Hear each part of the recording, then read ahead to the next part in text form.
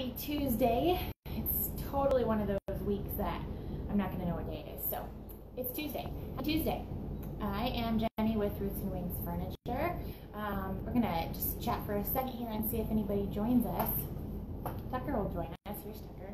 He's hanging out with me in the workshop today. Today I'm going to show you a quick and easy way to change the look of your hardware. And this can be really useful if you refinish furniture, but even if you don't, I know you have furniture or kitchen cabinet hardware.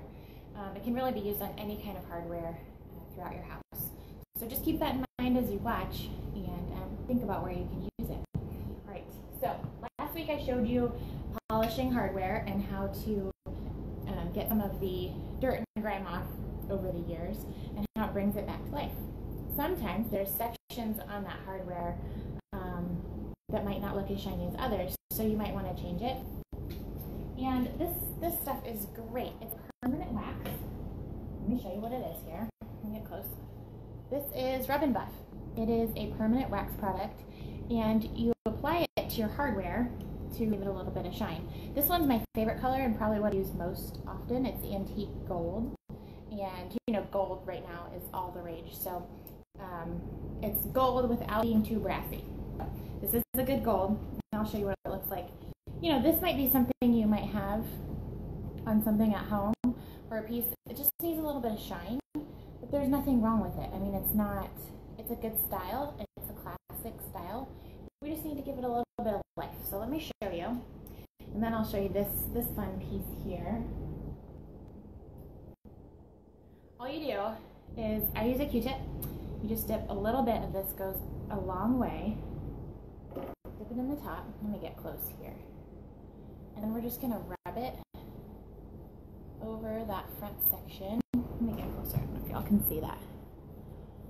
Do you see how that just shines it up real nice? It gives it a nice glow, but it still has the patina showing through, so it looks real natural, and you can just go over all the raised sections.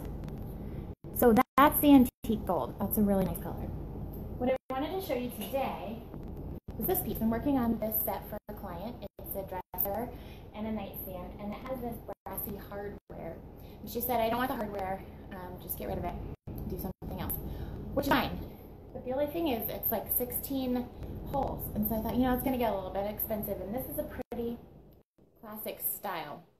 So I said, let's try to recolor it.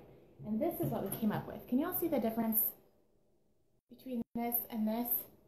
Let me get closer. So this is the brassy finish, how it started, and I didn't screw it in, it's going to come out.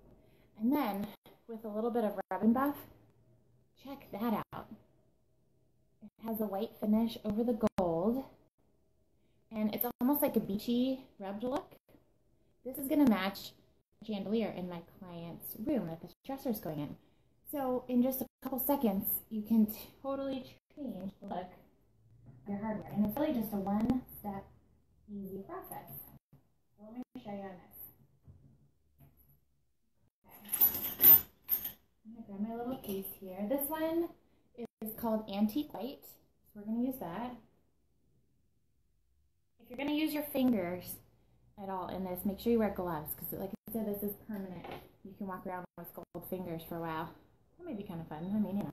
All right, so here's what we got. We've got this little piece of hardware and a little bit of fuzz. Whoops. Okay. And we're just going to rub the white all over the hardware here. Y'all see that? Just real evenly. And it's just going to give it that whitewashed look. Now just keep working with it with your, we're off screen here, with your Q-tip until you get it the color, the amount that you want. And then you're going to let it dry. Once it's dried, it won't come off. It won't chip off. It's not going to come off in your skin or anything. It's a permanent product. So look at that. Look how easy that was. Wasn't that simple? And you could totally do this to anything that's metal. That's a fun thought, right? Okay, let me show you this other. So on the handle here, I'm going to do the same thing. And we're just going to give it, oops, I need a little bit more.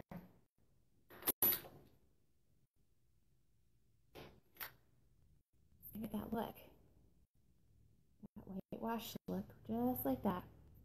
Rub it in, and then you can just kind of buff it up with a cloth and polish it. It shows enough of the shine of the gold through, but it's still that nice, takes out the brassiness of it. Gives it more modern look.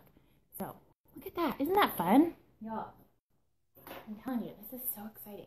Now, if you get a little bit too much, or like, that's not quite the look I want, mineral spirits will take it off.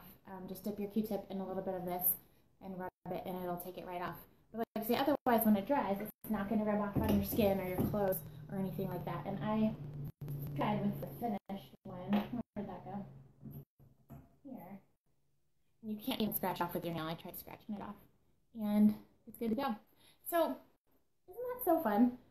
Check out Rub and Buff. It comes in all different colors. Gold. I've used copper before, which is really pretty. It even comes in like a petite green, so you can make it look like your hardware aged. Really fun. There's a black, which could be interesting, and then this is the white, which gives it, like, say, that kind of beachy, I don't know, kind of distressed gold beachy look. So I love this. I'm going to finish up this set, and stay tuned on Facebook where I'll show you the before and after of this. All right, y'all. Have a great week. And, oh, I have to tell you one more thing. On Thursday starts the summer tutorial series on the blog, so y'all have to check it out. The first makeover is great. It's with Java Gel, and I'm going to tell you how to do it. Have a video come out for you and everything, and a coupon code for Java Gel.